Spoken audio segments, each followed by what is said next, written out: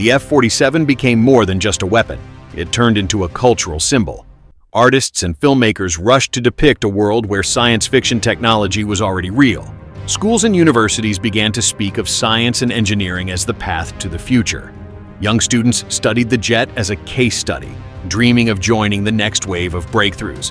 Academic communities worldwide felt both inspiration and frustration.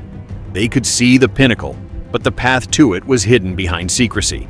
In the end, the F-47 embodies the paradox of progress. It is a machine designed to make conflicts unwinnable for enemies, yet it also carries the potential for destruction. It is a guardian of peace through power, and at the same time a reminder that technology cannot solve the deeper questions of human ambition and fear. The world realized that the old rules of aerial warfare had been shattered. The sky is no longer a contested domain. It now belongs entirely to those who control the F-47. And that made it not only a technical achievement, but a psychological shock for humanity, a triumph and a warning at the same time.